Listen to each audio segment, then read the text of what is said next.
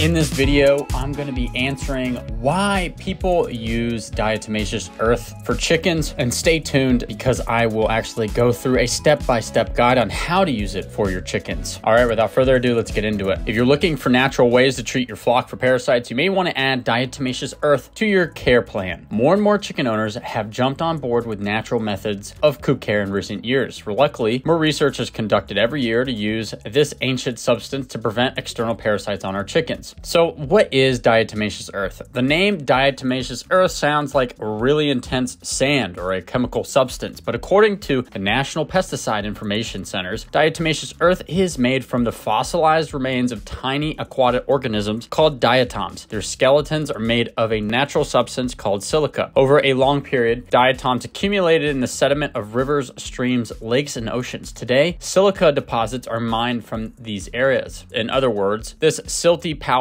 is old. Furthermore, the powder, when examined under a microscope, is actually quite sharp. Its sharpness and fineness make it an extremely drying substance. This is why it works well for killing unwanted external parasites in your chicken coop. It dries and cuts the parasites even through the exoskeleton of the parasite. Now, why use diatomaceous earth for chickens? If you're not using chemical parasite removal products on your chickens, adding DE or diatomaceous earth to your routine maintenance plan can help cut down on the need to douse your birds with toxic chemicals. With that being said, you should use DE mainly as a preventative in your chicken coop rather than a response to a full-fledged infestation. You can also provide diatomaceous earth the free choice in the form of a mixed dust bath, so your chickens can roll around in it whenever they feel the need to self-manage their external ride-along. In short, using diatomaceous earth in place of other external parasite preventatives means you're cutting down on unnecessary chemical usage and allowing your chickens to care for themselves naturally. Now, let's talk about some safety concerns with diatomaceous earth. While DE is a natural way of preventing parasites, there are still some safety concerns to be aware of for both you and your chooks. Diatomaceous earth is fine and sharp. If inhaled, it can cause respiratory distress in both you and your chickens. Because of this, it's wise to remove all of your chickens from the coop before dusting. And don't forget to wear a mask to keep your lungs safe from fine DE particles. You'll notice that we're not talking about dusting chickens directly. Inhalation risks are the main reason for this. Now let's get into avoid direct application of diatomaceous earth. Some swear by the direct application of DE to their chickens. Still, due to its drying characteristics and its ability to cause respiratory issues, I feel it's safer to use as an indirect form of prevention in your chicken coop. Second, it's imperative to ensure you've selected the food grade version of diatomaceous earth when working with your animals. There is another version of DE that is often used as a filtration method for swimming pools and water filters. According to ingredi.com, pool grade diatomaceous earth is calcined, which means it has been heat treated and activated for use in filters. The high temperatures further harden the diatom exoskeletons, creating a better filtering agent. This process also turns the silicon dioxide within the DE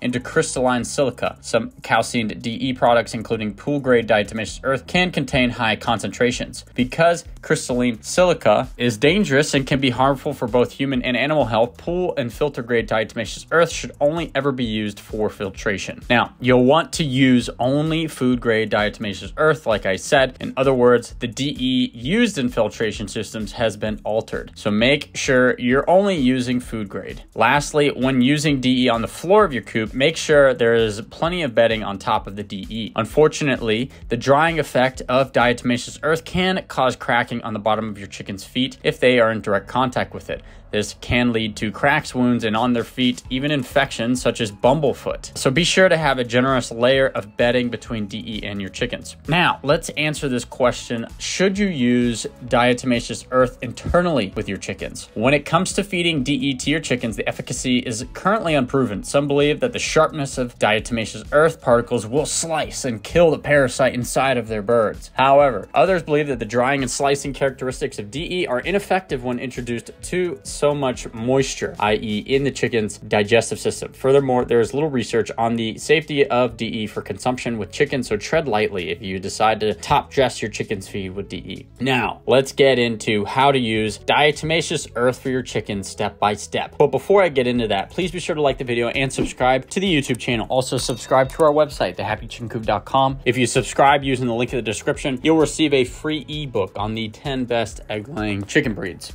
All right, before I start? When planning your yearly care for your flock, I recommend implementing Diatomaceous Earth at least once every 3 months. All right, here's how to use DE. Step number 1, remove your flock from the coop. Remember, your chickens cannot inhale the particles of DE without having respiratory distress. So make sure everyone has moved a safe distance from the coop before you go to work on dusting the coop. Number 2, clean the soiled bedding from the coop. Remove all the old bedding from the coop and dispose of it far from your chicken's home. Tagalon parasites can grab onto anything and find their way back to your chicken coop, including barn cat coats. Number 3, allow the coop to dry. If you can afford to keep your chickens in a temporary space for a day or so, allow the flooring of your coop to dry naturally before adding DE. This ensures the DE will have the best chance of coming in contact with any existing parasites. Number 4, wear a mask and eyewear. Remember, you don't want to inhale DE as it is sharp and dry, very sharp and dry. Additionally, it can be drying and irritating to the eyes, so eyewear is often necessary. Number 5, open windows. When it comes to DE, it little goes a long way, and that little bit will hang in the air for quite a while if there isn't proper ventilation. So if possible, let some fresh air in before you begin spreading DE in your coop. Number 6, spread the diatomaceous earth. Use a scoop to spread the diatomaceous earth in every nook and cranny of your coop. Focus directly on the floor and any wood in the coop. Red poultry mites like to hang out there. Don't forget to clean and dust the roosts in your coop too. Also a favorite place for mites. Number 7, rebed the coop. Once the diatomaceous earth has settled and the coop is clean, it's time to rebed the coop with your bedding of choice. Number 8, check your chickens for parasites. Before you add your chickens back to the coop, look them over for parasites that may already be hiding out between their feathers. If needed, you can spray your chickens with an essential oil solution to kill existing external parasites before introducing them to their newly cleaned coop. On the other hand, if the infestation is full-blown, a chemical spray may be the best option to save your flock. Number 9, welcome your chickens home. Once you've rebedded the chicken coop with your favorite bedding, you can reintroduce your chickens to their home. And here's a little bonus here. If you want to make a dust bath of DE, here's how to do it. Nothing gets overlooked more than a dust bath when it comes to caring for your chickens. In fact, a dust bath is one of the best ways to help your chickens manage external parasites and body oils on their own. If you've ever let your chickens out of the coop and watched them dash for a sunny, silty spot to fluff about in,